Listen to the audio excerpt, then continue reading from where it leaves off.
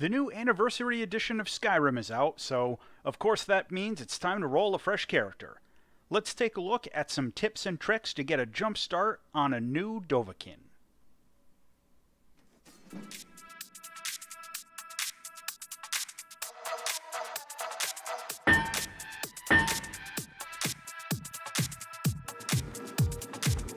So, probably welcome back to the Elder Scrolls V Skyrim.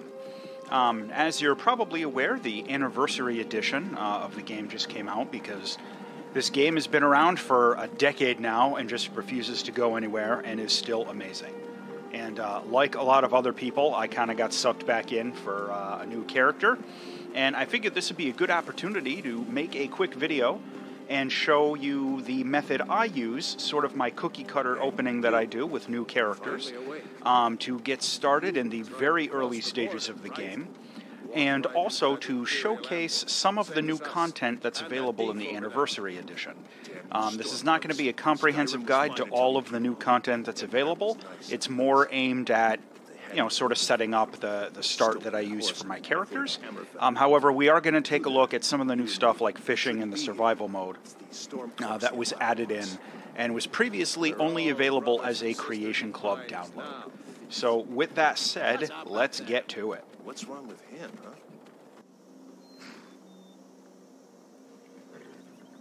Who are you?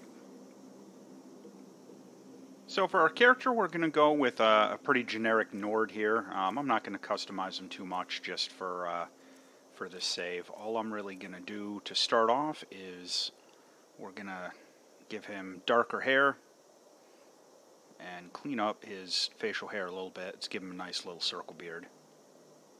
There we go. Decent enough. Simple guy. And we'll give him a good strong Nord name. About Vorik. There we go. There's a good Nord name. You picked a bad time to come home to Skyrim, Kinsman. Yeah, it's always a bad time to come home to Skyrim. He's not on the list. Forget the list. He goes to the block. All right, we'll go to the block for the 1000th time. I'm sorry. At least you'll die here, in your home.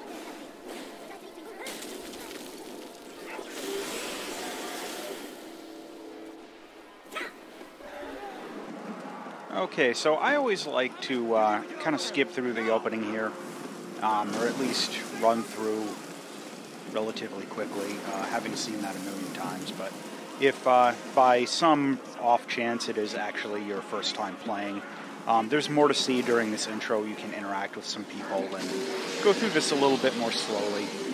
And the first real choice you have to make in the game is kind of at this point here. You either choose to go with Ralof, the Stormcloak, or Hadvar the Imperial. Now, I always choose to go with Hadvar, even if I'm going to join the Stormcloaks later, and there's a reason for that. When you get into the first town of Riverwood, you get an NPC that gives you some assistance, and which one you get is based upon which one of these guys you go with at the beginning of the game. We should keep moving. If you go with Hadvar and choose the Imperial side here at the very start, it's the blacksmith who gives you some free assistance. And there's a bunch of iron and silver ingots on the ground at his blacksmith forge that you can pick up for free without them counting as stolen or anything, if you go with Hadvar at the beginning. And those blacksmithing supplies will automatically replenish over time. And you can go back every few days and get a bunch of free iron and steel, which really ends up being a huge boost, over the course of the game. If you go with the Stormcloaks, the NPCs you get in the town don't really give you anything that compares long term to the absolutely ridiculous amount of free metal, the ingots that you can get from the blacksmith. So that's why I go with the Imperials, even if I'm going to play a Stormcloak character, after we get out of the starting area here. So that's really the story with that. Also, if you go with the Imperials, these first couple of Stormcloaks that you fight have two-handed weapons. And I'm planning on doing this character as a two-handed weapon warrior build. So I'm going to go with that Iron Greatsword, and it's convenient to have a weapon that suits the playstyle I'm going to be going for right off the bat. So with that, we're going to clip here and get out of the little starting sequence. One other thing to mention real quick on the way out, I prefer to play like sort of a low-leveled game with very slow character progression. There's so much content in Skyrim. You know, I like to actually be able to experience more than just a couple of quest lines while I'm leveling. And I find that, you know, if I'm at like level 60 by the time I'm getting done with my like second or third guild, it detracts from the gameplay. However, you know, if you want to level up quicker, there's an amazing trick you can do here. Here in the first cave, there's this bear. You can crouch and just sort of move yourself to be moving into this nook. And, you know, just put something on your keyboard so that you're just walking here. And eventually, you will slowly gain experience through leveling your sneak skill. And if you leave yourself sitting here just moving into that wall, you know, this isn't the only little nook you can do it in, but, you know, moving into that wall in the presence of that bear for, you know, a few hours, you can gain as many levels as you have the time for. You know, if you leave your character there going overnight, you can get to like level 20 before you even leave the starting cave. But I don't do that. I just wanted to show that it's possible in case you didn't know or had forgotten. Okay, so when you first exit the cave, you're going to get prompted for survival mode. You're going to get this little box here asking you if you want to turn on survival mode. We're going to start with turning survival mode on. You know, really just to demonstrate what it's all about. However, if you want to turn it off, you can do it as it says here from the gameplay settings menu. So, and I'm carrying too much to run, so let's do something about that. I'm not going to need these iron battle axes. Now, again, when you turn on survival mode, your maximum carry weight goes down significantly.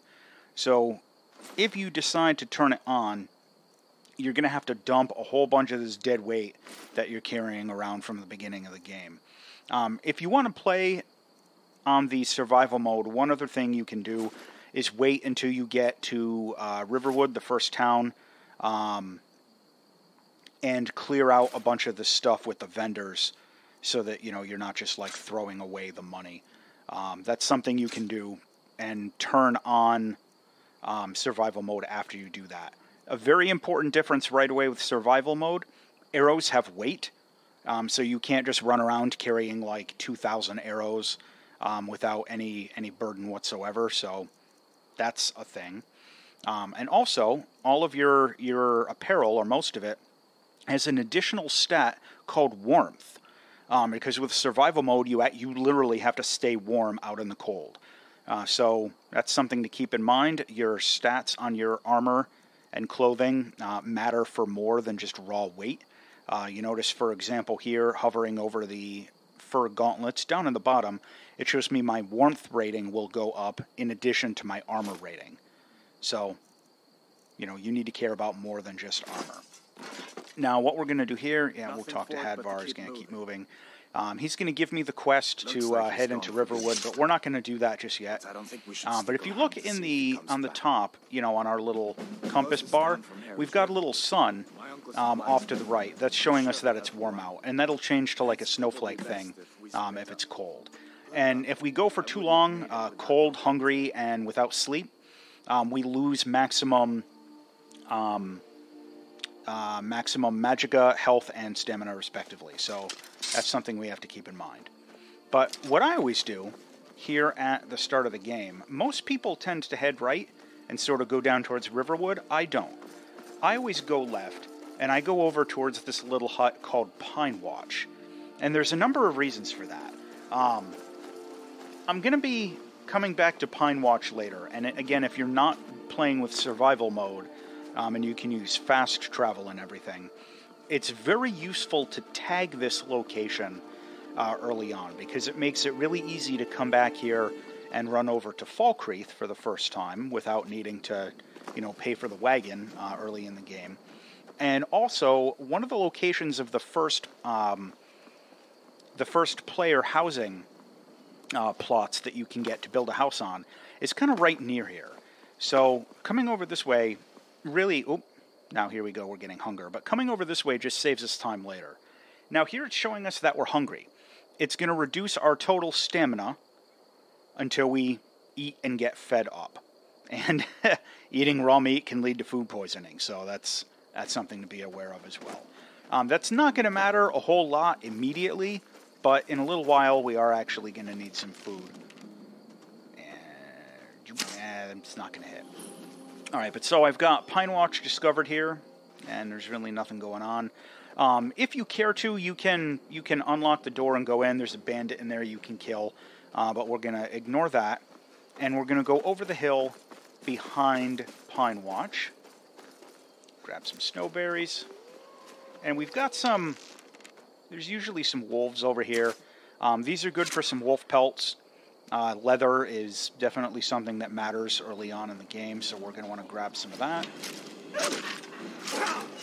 And we'll cut these guys down. Yeah, that's what I thought. Oh, there's another one. Yeah, you run away.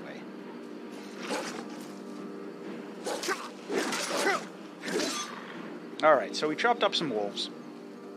And let's go back. It looks like they were, munching on an elk. I'm going to grab that venison. We'll use that later. Now, one of the reasons I come over this way is we're actually going to grab a unique item. Right over the side of this hill is a dead lumberjack. Woodcutter. And there's this axe, the woodsman's friend. It's not an especially powerful piece of equipment, but it's unique, and it can actually be a minor upgrade at the very beginning of the game. However, you'll replace that immediately after getting a steel broadsword there, a steel greatsword. So from here, I always go over to this little wizard camp and fight this guy. Now, new in the Anniversary Edition are these Bone Wolf enemies. Sometimes these are here, sometimes they're not. We'll kill this Novice Conjurer and his dogs. And we'll see what he's got for me. He's got some robes. And we'll grab our book here and gain a point of conjuring. Oh, and we're already overburdened. So that's definitely something that you're going to want to be aware of. That's going to happen quite a bit playing in survival mode, because that reduction to your maximum carry weight is a real serious problem early on. And it's only partially alleviated by the backpacks that you can craft, and we'll take a look at that when we get to Riverwood. But the next thing I always do is I come around up this road, and I kill these bandits at this encampment to grab Treasure Map 1. As you're probably aware, there's a hidden treasure chest in a log over on the other side of the river, right near here, and the hidden treasure chests only actually show up if you have and have read the treasure map to find them. So I'm going to cut these guys down real quick. There we go. Nothing like a good Nord headbutt. Alright. And this guy also has some armor. So I'm going to load up on that. Whoop. Alright. And that hunting bow, I believe, is an upgrade. So I'm going to do a little bit of menuing and sort out my inventory here. And I will fast forward through this part for you.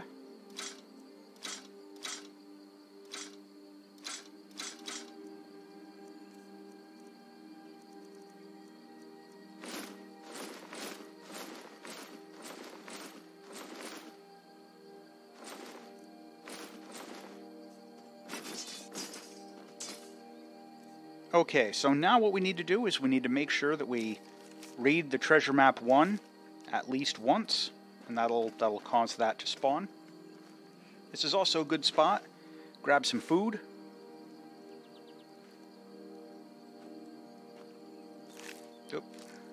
Sometimes he's got my arrow back in there. And we'll check this guy. He's got a lockpick. That's always good to have. Alright, so let's have some apples. Alright. Oh, I contracted food poisoning. Yeah, I accidentally clicked and ate that raw venison. So that's a problem. Now I'm poisoned. But I'll just have to kind of deal with that. Walk it off. No big deal. Walk it off. So from here, I go over to the Standing Stones. I skip the Ember Shard mine over there at the start of the game. And the reason for that is, if you haven't discovered it, it can be one of the locations that the Jarl of Falkreath can give you to go kill the bandits. And that's a very easy dungeon, and it's useful and easy to get to from these places we already have discovered. So it saves a little bit of a trip if that ends up being the dungeon you get from the Jarl. So I always leave that undiscovered for right now. What we're going to do is we're going to cross the river, and we're going to go up to Anissa's cabin. And there's a couple of reasons we're going to go here right off the bat. The first of which is Anissa's cabin, aside from having some stuff in it... Oh, got wolves. Aside from having some stuff in it that I want to take, and of course anything you take from here is going to be stolen, by the way, this all ends up serving as my first player home. Now, if you haven't really been through here before, you talk to this lady. She seems like just some old lady hanging out in the woods, got a little cabin. She's got some alchemy supplies you can steal if you're into stealing. The only thing I'm going to end up stealing later is that vegetable soup in a minute. She's got a book. You can gain some alchemy by doing that. Notice there's an owned bed. And, dresser we can steal from if we want to. But down here is a cellar. So that's a novice lock. We're going to unlock that real quick. Look at that, second try. Now, down here is an alchemy lab and an enchanter. If you got lucky and you picked up any enchanted stuff early on, you can disenchant it here. And that's always really good and important to do, especially early on. Enchanting is a very important stat over the course of the game. And you want to read, while you're down here, Anissa's letter. You don't have to steal it, you just want to read it. What this will do is it'll expose the lady upstairs as a witch, trying to start a coven. So when you go back up, she is going to attack me. And, we'll take care of that without a lot of difficulty. Fool. None may know my secret. There we go. That's right. Alright. So, now, we have some free food we can take, and that will eventually come back over time. But the other good thing is this, now, the bed is no longer owned. This becomes a player house. Now, coincidentally, this fatigue window came up, showing us that we can sleep in a bed to reduce our fatigue, and while we are fatigued, we're going to have the dark region in the Magica bar. So we can actually sleep here for a couple hours if we want to.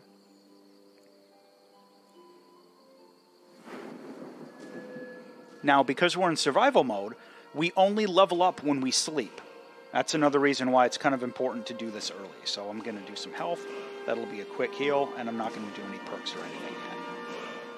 So now, when we go back into the cellar, this is important.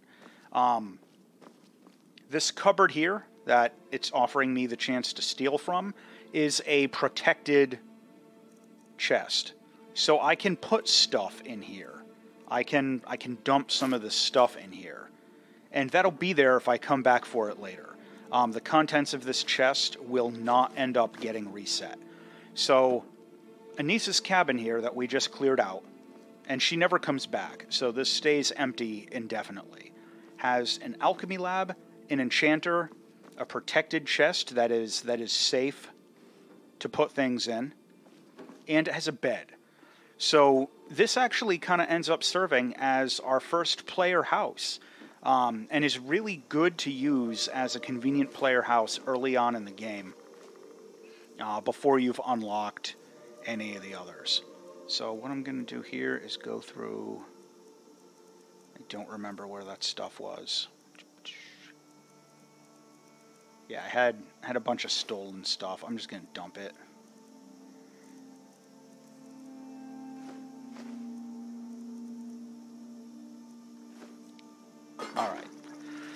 So now, the other thing we want to do while we're here, and it's the other reason we go to Anis's cabin as kind of one of our early destinations, there's an emerald hidden in a skeleton over here. Now, let me see if I can remember where this is. Here we go.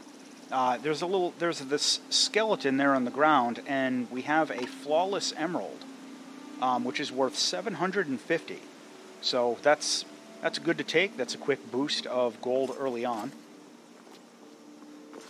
And if we go over this little ridge here, we're going to get to that first treasure chest. Now, you're also going to notice in our compass bar up to the top left, we have the little snowflake. That's showing us that it's cold outside. That's part of the new survival mode that's got added in. And it shows us that, if we don't have warm clothing on, or like if we don't walk around carrying a torch or something to stay warm, we'll eventually start to get some hypothermia, so that's not good. Now, here is that first treasure chest, and this is, you don't ever want to miss this. This chest would not be here if we had not read that treasure map 1 we got from those bandits at the start. So there's a lot of good stuff in that treasure chest, as you can see there, gems, ingots. Inconsequential in the long run, but at the very beginning of the game, that stuff is a real quick boost that'll allow us to do some additional crafting if we wanted to, for example, make some arrows here in Riverwood. And we can also sell those gems. That's also, pretty important. Now, I'm going to show you what I was talking about at the beginning, the reason we went with the Imperials. We're going to talk to Alvor here and ask him if he has any supplies I can take. And I'm just going to clean him out, because why not?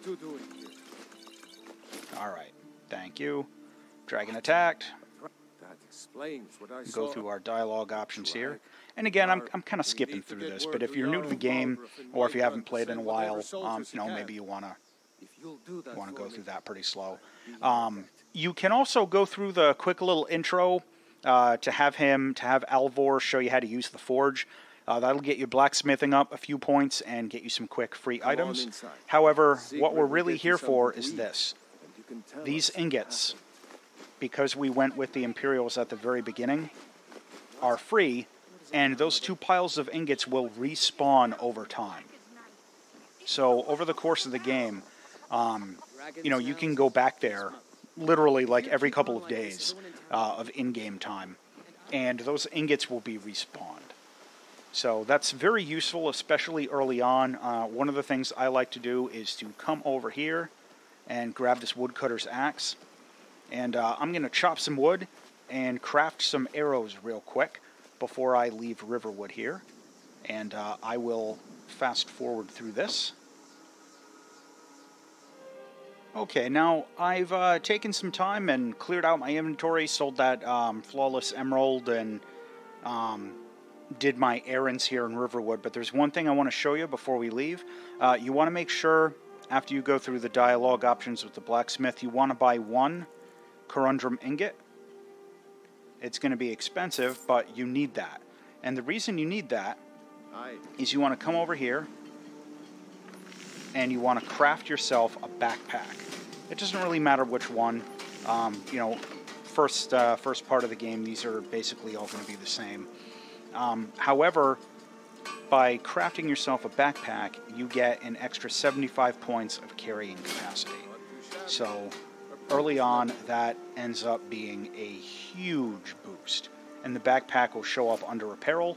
So again, you're going to notice our carry weight just went up to 225. That's pretty important in survival mode. So as we're heading out of Riverwood, we're going to get a chance to check out one of the other things that's been added into Skyrim with the Anniversary Edition. First, it's got these fish, and that is fishing. So we can take this fishing rod. Don't buy one in the town because there's a free one here. And there's a book we can read all about fishing.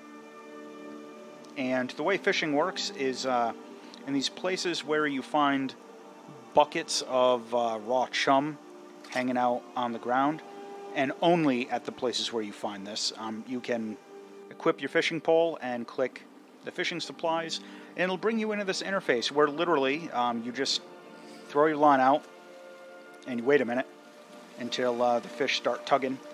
And then you click your action button to reel it all back in.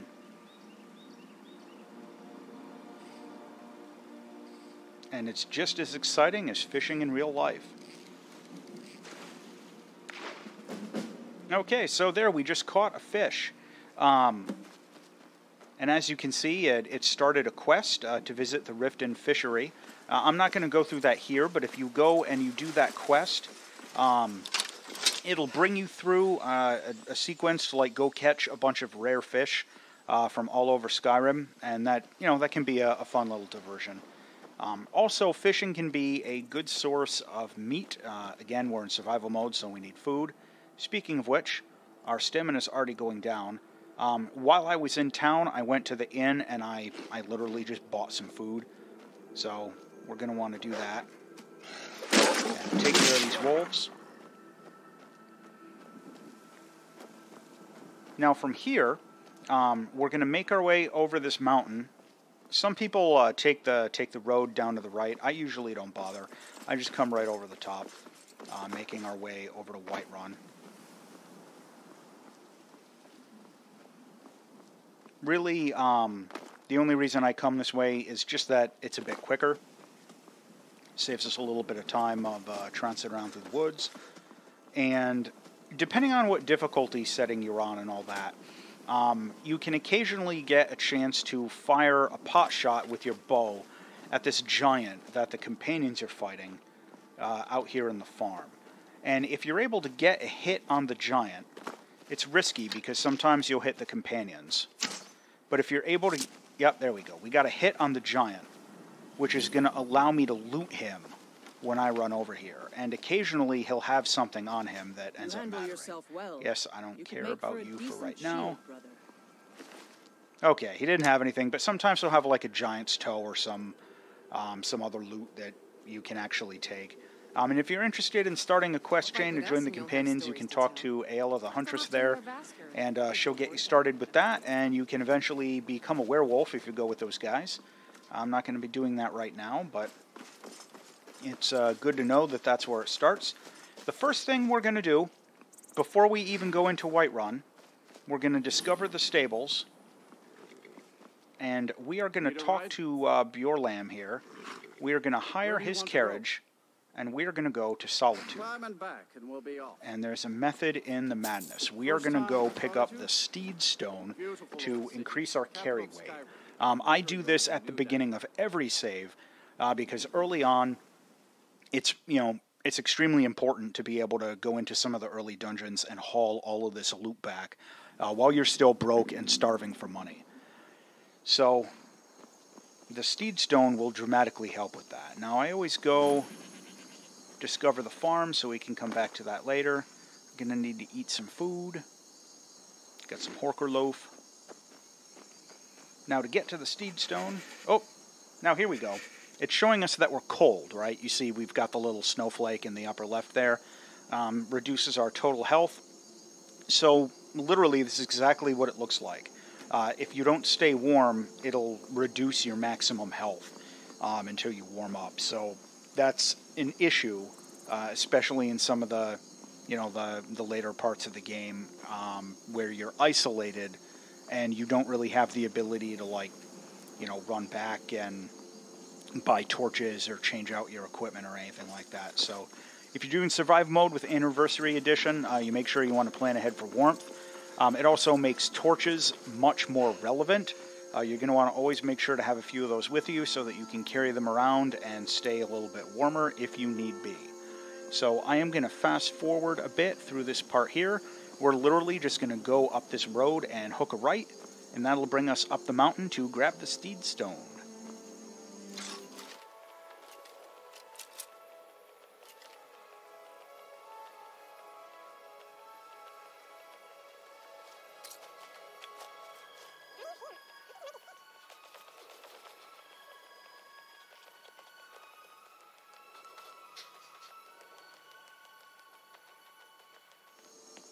And one thing I usually do on my way, I come through here and I tag the statue of Meridia there. That can be useful to come back to later, you know, if we're not in survival mode and we want to do fast travel once we start the quest with the beacon to get the Dawnbreaker sword. Always a fun weapon, and always good to have that location tagged to come back later on. And let's keep heading up towards the Steedstone.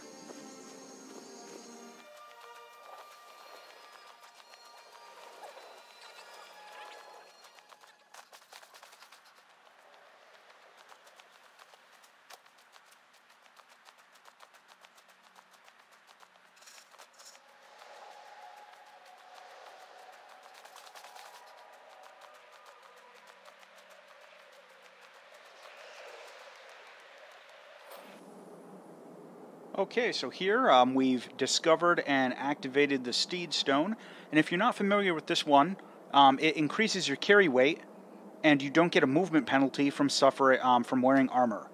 So, as a heavy armor character, that's going to be a really important thing for Vorik here to have. And from this point on, this opening sequence that I just went through is basically what I do with every new character that I roll. And so from here on out, it's back to Whiterun to begin the rest of the game. And as always, thanks for watching.